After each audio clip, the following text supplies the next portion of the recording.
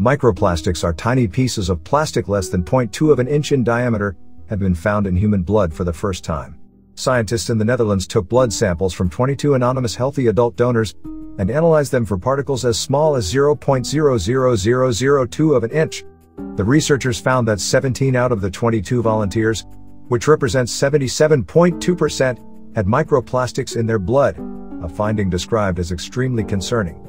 Microplastics have been found in the brain, inside the gut, in the placenta of unborn babies, and the feces of adults and infants, but never before from blood samples. Researchers found that 50% of the blood samples contained polyethylene terephthalate, or PET. This was the most prevalent plastic type in the samples. PET is a clear, strong, and lightweight plastic that is widely used for packaging foods and beverages, especially convenience-sized soft drinks, juices, and water.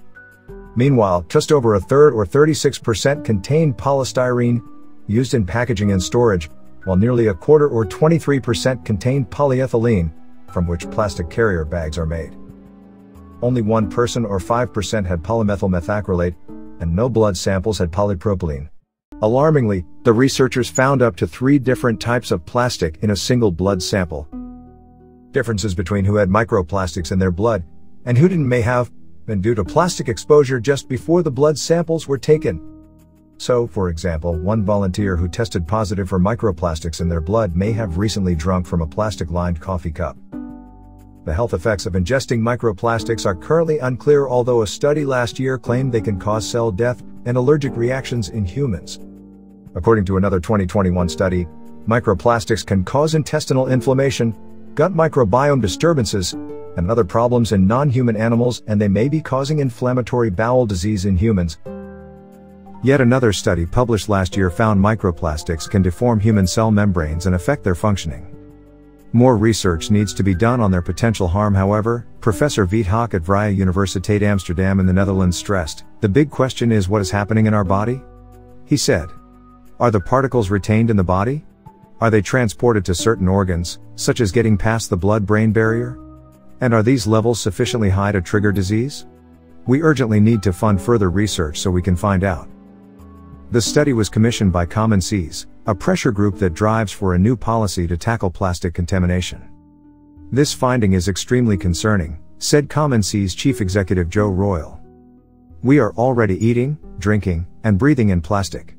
It's in the deepest sea trench and on top of Mount Everest. And yet, plastic production is set to double by 2040. Dr. Faye Casiro, Senior Research Fellow at the University of Portsmouth, said that previous attempts to measure microplastics in the blood have likely had contamination of samples through plastics in the air or from equipment. The paper is actually a method paper to show that it is possible to determine plastic in blood, and how to do it, said Dr. Casiro, who was not involved with the study. This research has taken a serious look at that issue and addressed it in a number of ways, by taking a large number of blank samples and including recovery data. Limitations to the paper are that it is only a sample from 22 people and there is no data on what exposure levels those individuals may have had. Dr. Casiro said there's an urgency to do more research in this area. Dr. Alice Horton, an expert in contaminants at the National Oceanography Center who was also not involved, called it a highly novel study. Despite the low sample numbers and low concentrations detected, the analytical methods used are very robust and these data therefore unequivocally evidence the presence of microplastics and/or nanoplastics in blood samples, Dr. Horton said.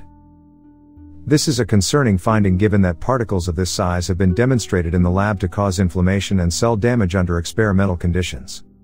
Members of the public who are worried about ingesting microplastics can take precautions, Professor Viethok said.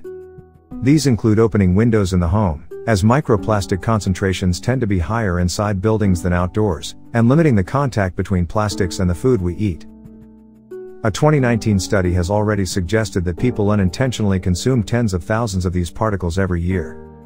A WWF report, also published in 2019, suggested we're all unintentionally ingesting enough plastic to fill a cereal bowl, 125 grams, every 6 months. At this rate of consumption, we could be eating 2.5 kilograms in plastic in the space of a decade, which is about the same as a standard life buoy. Microplastics are also known to infiltrate the food we eat, including fresh seafood and fish fingers, water sources, the air, and even in the snow on Mount Everest.